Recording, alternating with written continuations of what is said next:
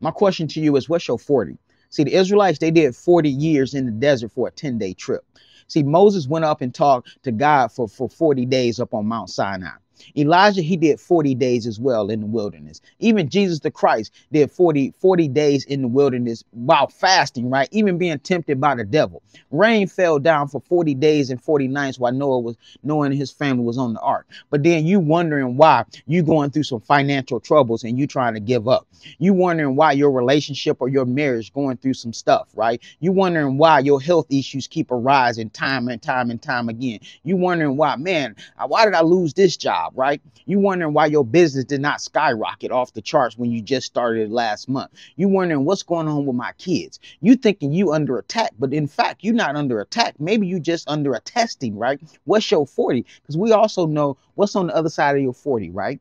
We already know the story with Jesus the Christ. We also know the Israelites, they end up going into the promised land. We also know that Noah, the water ended up receding and they came off of that ark. We also know that Elijah, when he came off of that prayer time in that 40 days, what's going to happen is the water is actually going to be parted for him.